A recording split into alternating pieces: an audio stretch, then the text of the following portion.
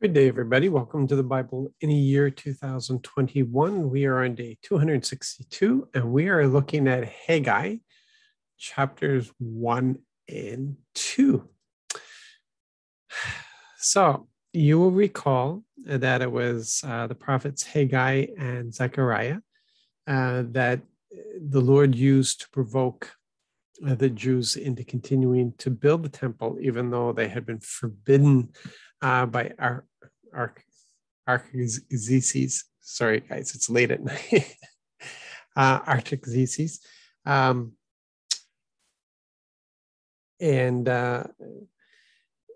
it wasn't until Darius that they were actually given permission to continue, but that only came because the Jews had already started and it provoked their enemy then to inquire of the king, and the king checked the archives, and they ended up being blessed because the king paid for all of it. It was all taken care of. And so we're going to turn to those two prophets now.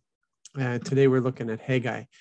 And in chapter 1, verse 1, the Lord's word came through Haggai the prophet in the second year of King Darius, in the 6th month, on the first day of the month, to Judah's governor, Zerubbabel, Shealtiel's son, and to the high priest Joshua, Jehozadak's son. So it was the Lord who now speaks, and so this is Haggai speaking, but it's the Lord speaking, and and he's pointing out that they're working for nothing. They work, but they're not getting anything from it, and he wants them to understand well. And he says, "Is it time for you to dwell in your own paneled houses while this house lies in ruins?" So now, this is what that Lord of heavenly forces says. "Take your ways to heart. You have sown much, but it has brought little. You eat, but there's not enough to satisfy. You drink, but not enough to get drunk. There is clothing, but not enough to keep warm. Anyone earning wages puts those wages in a bag with holes." So something's going on here, because the work of our hands is supposed to be blessed by the Lord. So what we do gets multiplied by him. But in this case, they're working and they're not even getting the normal product of their work. It's just not working. There's no blessing whatsoever. And he says to them, is this right that you're building your houses and not this house? So in verses 7 to 9, this is what the Lord of heavenly forces says. "Take your ways to heart. Go up to the highlands and bring back wood. Rebuild the temple so that I may enjoy it and that I may be honored, says the Lord.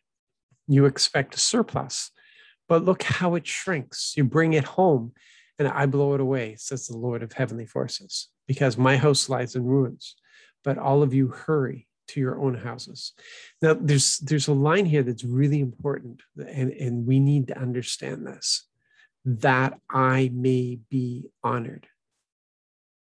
That I may be honored. Everybody's looking to their own needs first, but Yahweh is always supposed to come first in our lives. Always. He's always supposed to first. We're always supposed to honor him in everything that we do. The first fruits belong to him. And there's people today who say, well, tithes and offerings didn't get translated in the New Testament. And it's like, are you kidding? Did you hear Jesus teaching at all?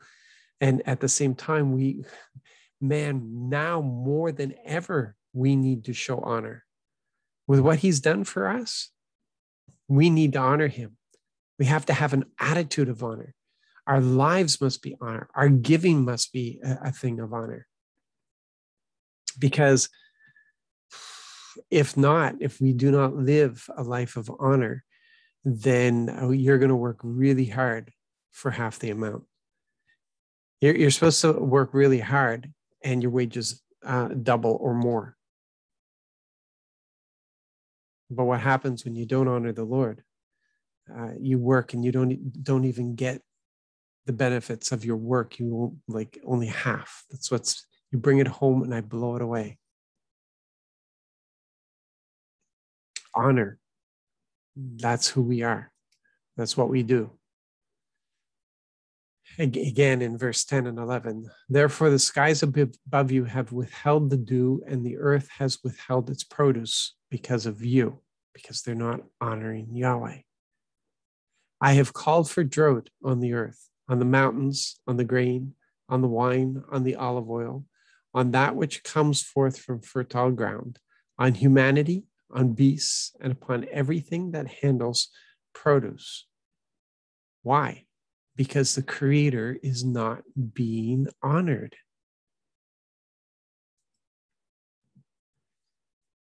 Then Haggai, the Lord's messenger, gave the Lord's message to the people. You see, the people responded now.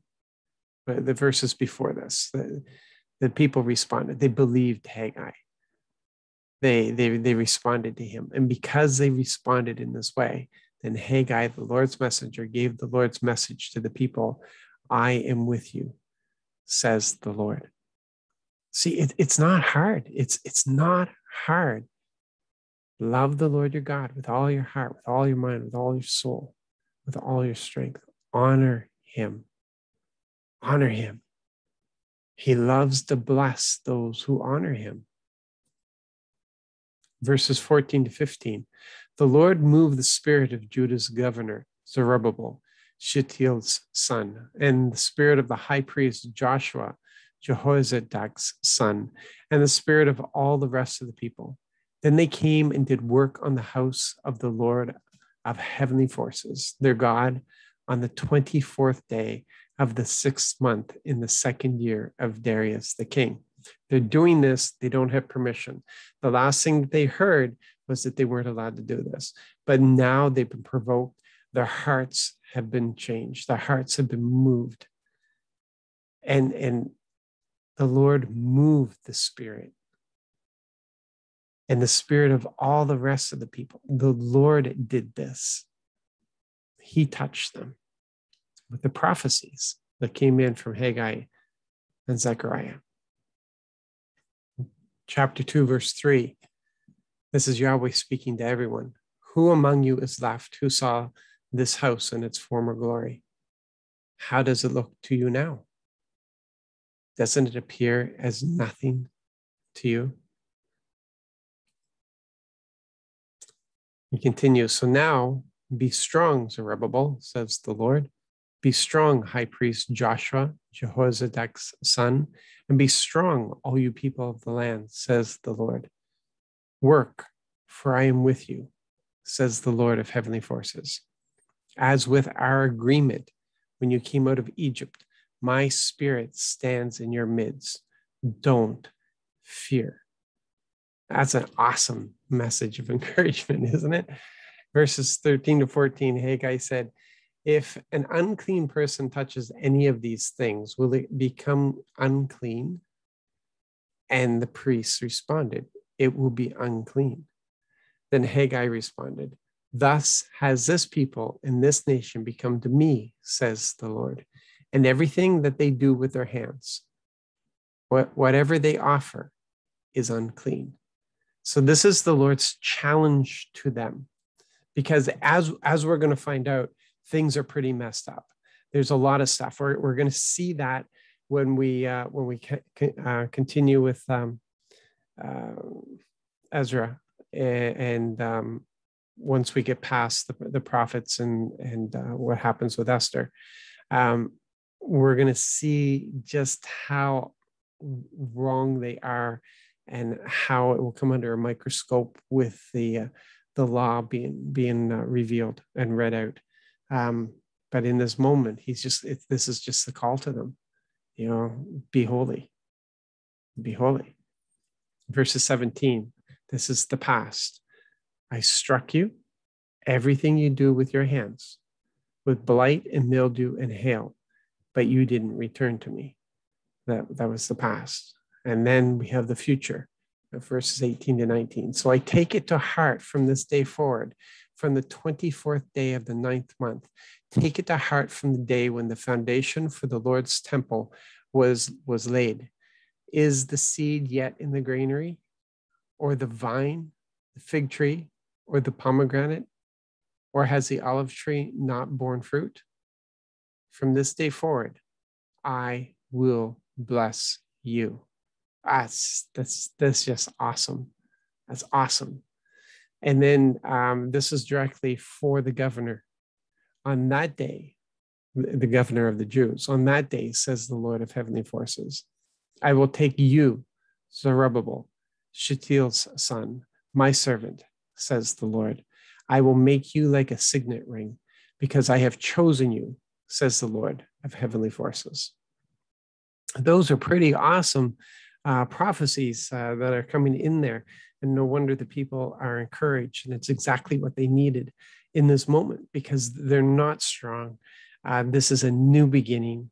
There's a lot of things that discourage them, but the Lord sends in two awesome prophets to challenge them, to raise them up, and to encourage them. Yeah. Okay. So you guys be blessed today and be encouraged. Draw into our Father, who is only interested in you, in your love and his love for you.